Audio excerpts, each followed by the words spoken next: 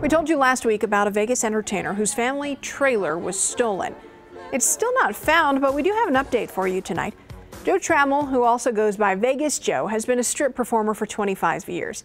He says his family just sold their home near Blue Diamond in Durango and packed all their stuff into an RV. Then the RV disappeared.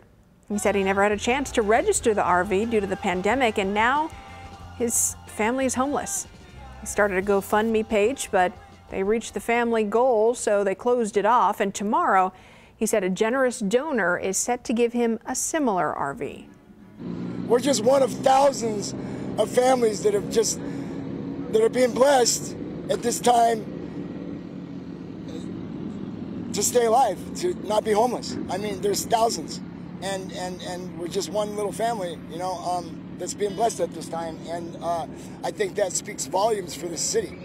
And I think it speaks volumes for entertainment, the entertainment community who is going homeless themselves, losing their theaters. He said despite the blessings, he's frustrated because he can't get surveillance video from their HOA to see on video who stole that RV.